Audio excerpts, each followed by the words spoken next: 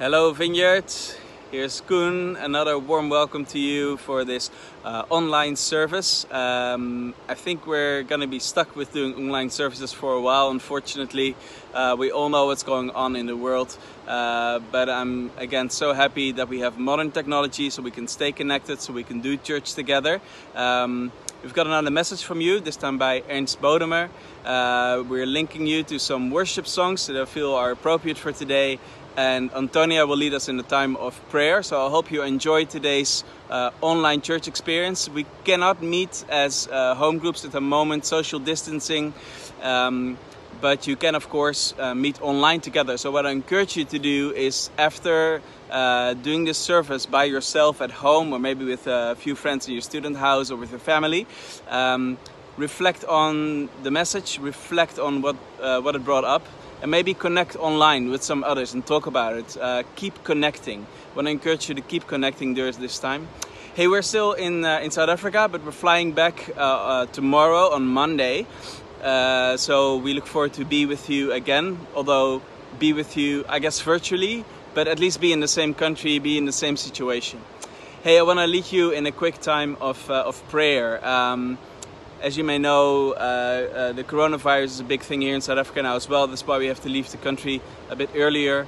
And throughout this whole time, I've been thinking, God, what do you want to do through this whole situation in the whole world, in the whole Western world? This is now popping up left and right. It's got a huge impact on our personal lives, on a global scale, on the economy.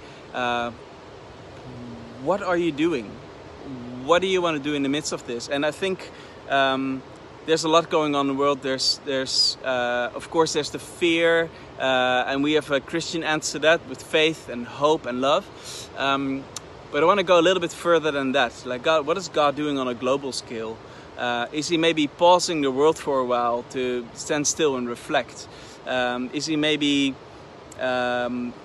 does He want to restore the beauty of nature, as what you see around the world? I heard that people in Wuhan can now see blue skies again, and that the waters in Venice are now clear again. Is that maybe something that God is doing? But I first want to encourage you to maybe answer that question in your personal life. Now that your life is sort of put on hold. I know that all the lectures are put on hold at the university. Most of our jobs are sort of put on hold, or at least we have to work from home. So our lives are sort of put on hold. Everything that we plan to do in 2020 is more or less not happening. Ask the question, Lord, what are you doing in this time? What do you want to do in me? What do you want to do through me? Maybe let's first answer that question for ourselves this week, and then next week we'll take some time to reflect on what do you want to do in our church in this time, and through our church in this time. I want to lead you in a quick prayer based on Psalm 139, where the last couple verses say, "Search my heart, O Lord, and know my thoughts. Test me and know my anxious thoughts. Point out anything in me that offends you, and lead me along the path of everlasting life."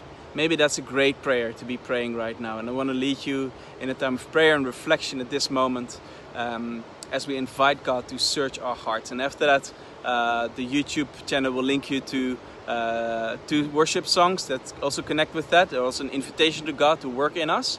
And then Ernst will lead us in a message. And after that, there will be a time of prayer.